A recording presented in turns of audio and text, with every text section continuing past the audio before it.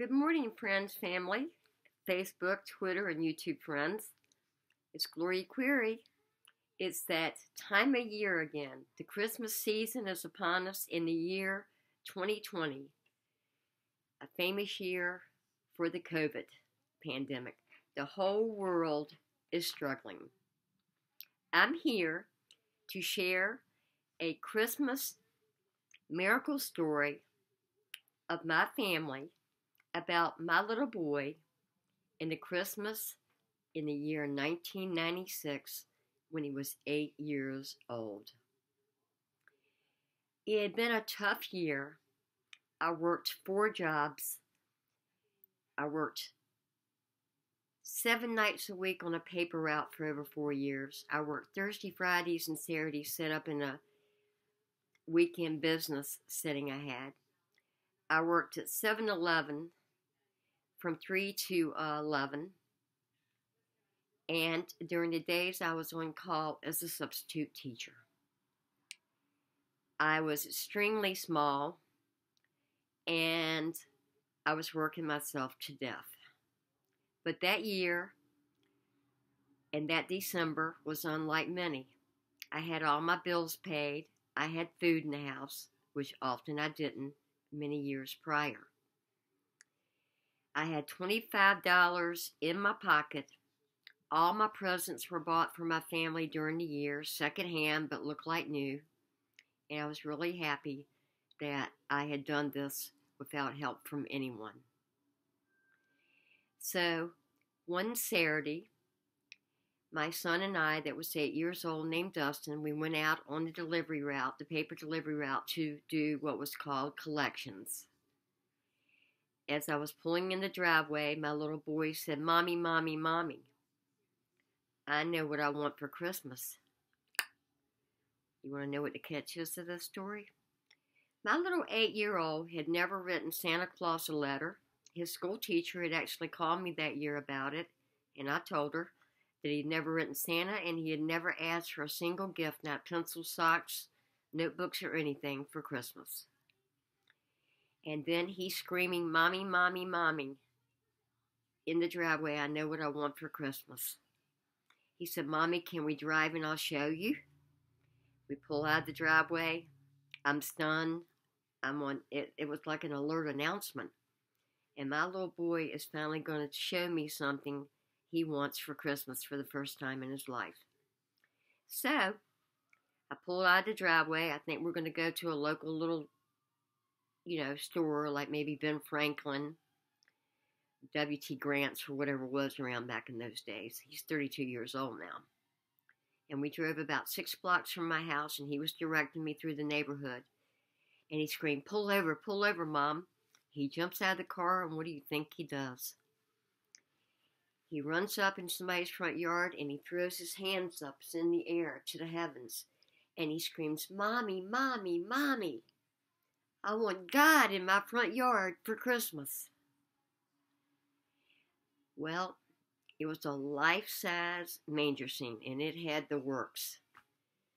It had the manger, it had sheep, horses, donkeys, wise men, shepherds, lambs, hay, star, angel. This was a high-dollar wish he wanted, and he didn't know it. Well, I went to the local stores, secondhand, looking for a used manger scene. There wasn't one to be had.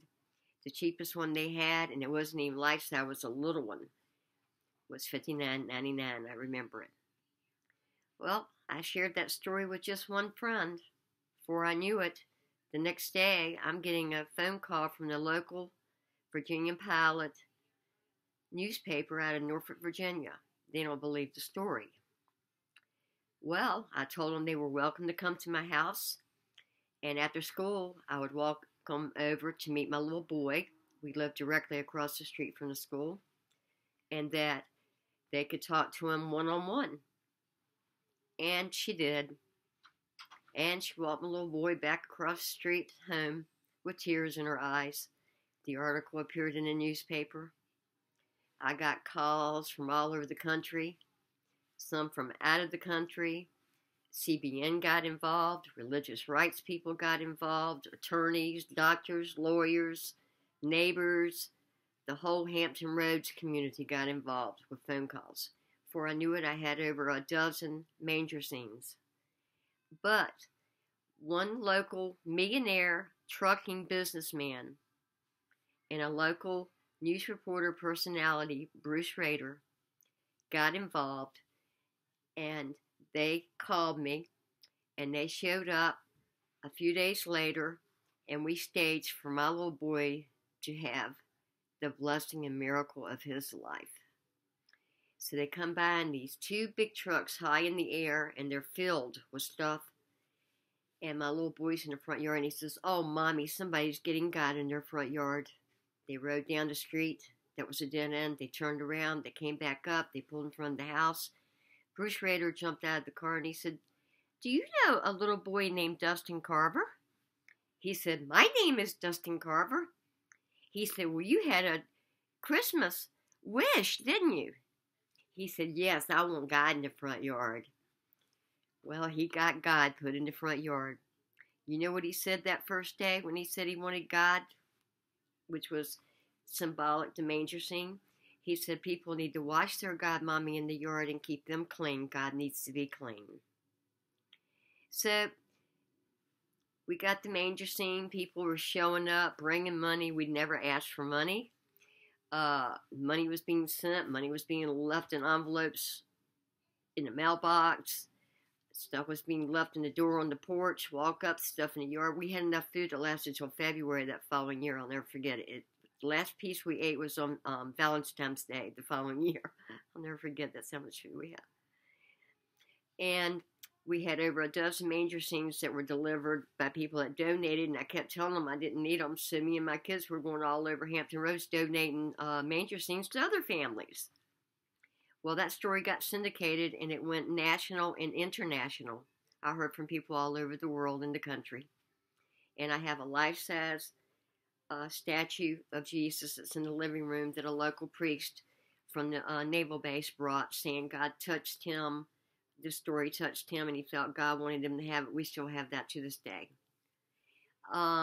There was a lady that had to touch him on the head, and then there was some lady in the car that used to always show up in front of her house but never got out. And every time we come out to talk to her, she took off in the car. She did that for 13 years. Even when we moved and relocated, she found where we were, and in that same car, that lady would sit for an hour looking at that manger scene. 2 years after that story, that miracle story came out, they did a column 2 years later saying whatever happened to the little boy that wanted God in the front yard for Christmas. And it all started all over again in the year 1998. So this has been a tough year for all of us, and the world is struggling. And my family has suffered. My sister's house burnt down. My brother died on his birthday. I was out of work 8 months. Life is tough for everyone in the world. So see if you can provide a Christmas miracle for somebody you know that's struggling and needs relief and help. So have a blessed Christmas. God bless you all with joy, cheer, good health, and prosperity. This is our Christmas story, Gloria Query and son Dustin Carver, from the miracle story of what my little boy wanted for Christmas. That was God in the front yard. And God delivered. And mankind gave. And another thing, Touched by an Angel contacted us years ago, and they were interested in doing a possible show that Christmas season, but they went off the air that year. God bless everyone. Put my family in prayer. I pray for all of you. We'll get through COVID. Happy New Year 2021. Hope it's better than this. Love, Glow.